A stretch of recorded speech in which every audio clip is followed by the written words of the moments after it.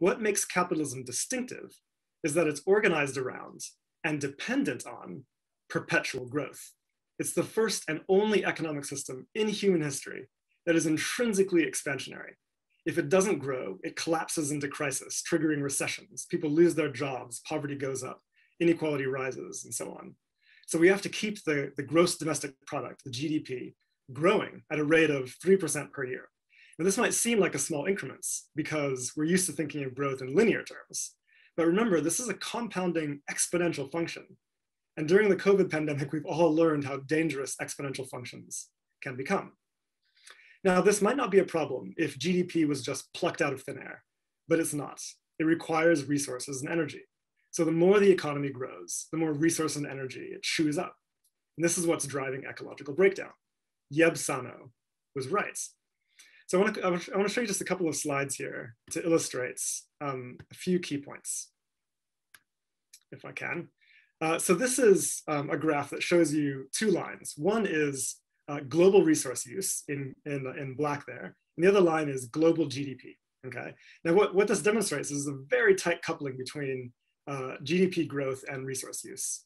There was talk a couple of decades ago about the possibility of green growth, whereby GDP would keep going up while resource use fell, but that hasn't happened. In fact, resource use has been rising at a faster pace than GDP. And this gives you a sense for kind of where we're at globally right now. The red line you see is what scientists consider to be the safe, sustainable boundary for resource use. And as you can see, we blew past that boundary in the 1990s, and things have only accelerated since then. This is what is driving the ecological breakdown that we're seeing all around us, okay? Now, crucially, not all nations are equally responsible for this crisis. Here we have the per capita sustainable threshold in red here, and low income countries over here and lower middle income countries right here consume very little actually, only about 2 to 3 tons of stuff per person.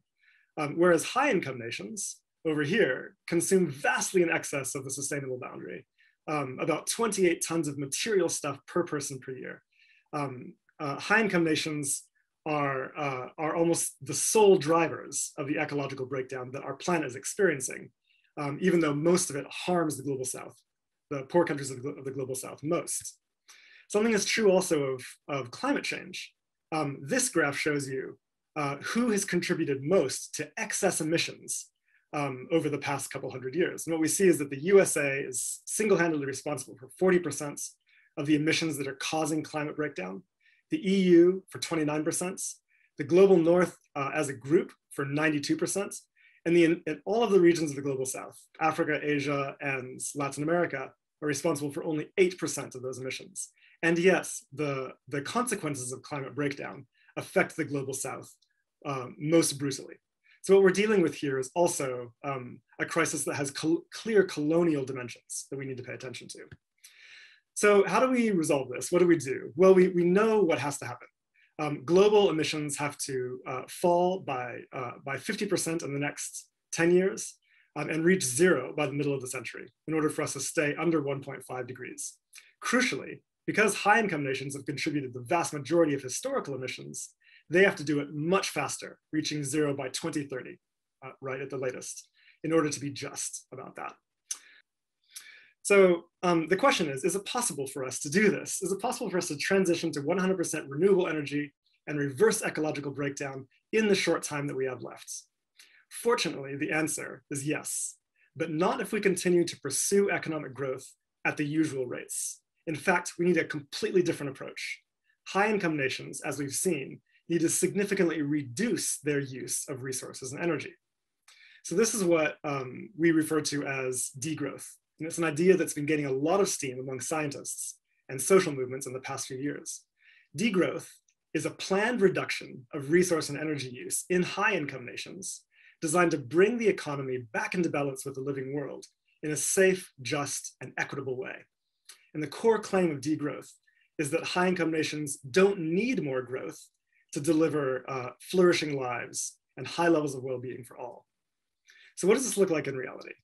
Well, the dominant assumption in economics right now is that all sectors of the economy must grow all the time, regardless of whether we actually need them. But this is a socially and ecologically irrational way to run an economy.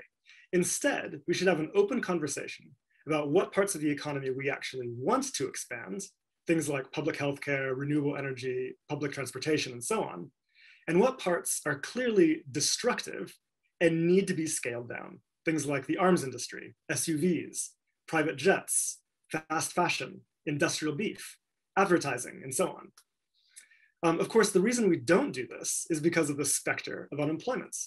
If we scale down, if we take the rational step of scaling down less necessary parts of the economy, there will be fewer jobs. And obviously we need jobs in order to survive in our economic system. In fact, the main reason we all line up behind the growth agenda is because we always need more jobs. But this is not the only solution. An alternative approach is to shorten the working week and distribute necessary labor more evenly. We don't need more jobs, we need a better distribution of work. And the exciting thing is that shortening the working week has been shown to have significant positive impact on people's health, happiness, and well-being. We also need to significantly reduce inequality. We're often told that we need growth to create more income and improve people's lives. But in rich countries like Britain, the problem isn't that there's a deficit of income. The problem is that it's all captured at the top. The key thing to grasp here is that we can solve our social problems right now simply by sharing what we already have more fairly, rather than plundering the earth for more.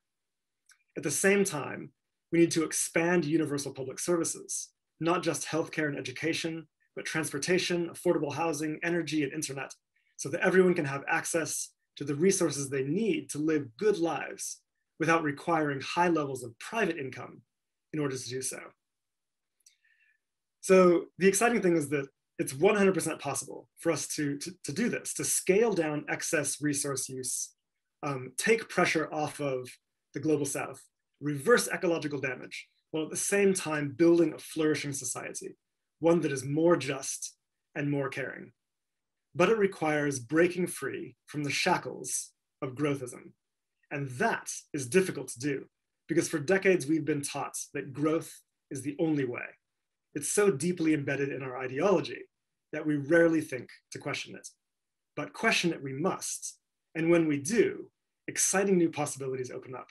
So in this book, Less is More, my goal is to take readers on a journey, telling the story of how we came to see the world as we do today, and what a different way of being might look like. Thanks very much.